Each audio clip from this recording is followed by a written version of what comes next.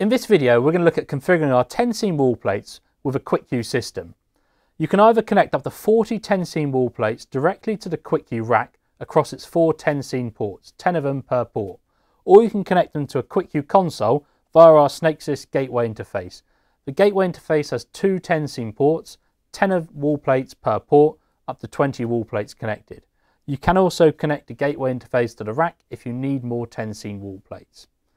The QuickQ rack runs the same software as our QuickQ consoles. It's just our rack mountable installation version but doesn't have the faders and the screen on it.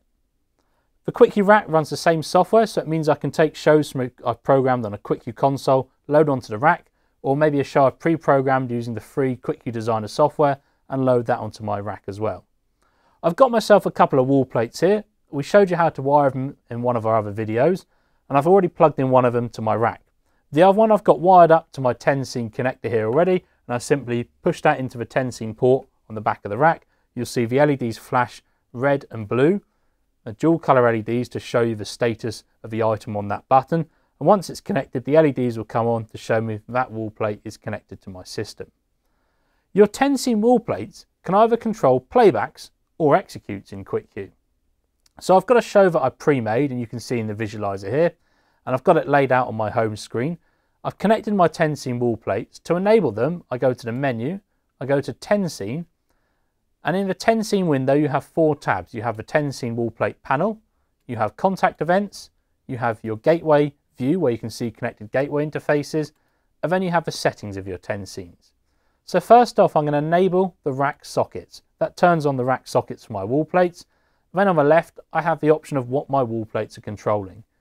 At the moment, I've set them to control playbacks, and I've pre-recorded 10 playbacks or a few playbacks on my show file, and you can see them labelled at the bottom of the screen. On the wall plates now, we now see playbacks 1 to 10. So on playback number 9, I've got my cyc lights in blue, which as I press, they come on, turn it off, and number 8 is my cyc lights in magenta, and you'll see all of the wall plates and the rack buttons have the same function. They're all doing the same thing. So you can have different entrances to a room, a wall plate by each entrance, and you can come on and turn your lights on and off by each entrance, and the buttons on the other stations of the rack auto update to show you the current status of things on your rack. If I turn off the playback here, the other option you've got is 10-scene controls execute. So if I toggle that one on, my 10-scene wall plates are now controlling from my execute window. If you've not used the execute window before in QuickQ, you go to the menu item at the top of the window, you select execute, and this takes me to my execute window. Again, I've preset a few cues in here, and you can record cues into the execute window just like you would playbacks.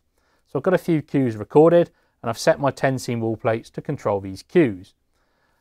So item number 4 is again my cyc lights, this time in yellow, then number 5, my cyc lights in magenta, and number 6, them in blue. You'll notice here that the items are linked. They've got this little chain between them, which shows a link between them. And when they're linked, you can only have one active when it's next to each other at a time. So this is great for things like different colours, whereas playbacks, you're simply turning a playback on and off. You can now solo these items, so I can say number 4 in yellow, number 5 magenta, and you can see it deselects or releases the item next to it. To set up this link, you simply go to the action menu, click on the item you want to link, and press the chain icon at the top, and that then links the item together, so they're now linked. I've done the same with my house lights. I've got 2 different levels, house lights on at full, and then dim the house lights down on the other button. You can also use a gateway and connect that to our rack. To set up your gateway, you go back to the 10-scene window, and you enable gateways over here. So I've got myself a gateway which is connected to my rack via network, and the wall plate connected via the front of it and wired up.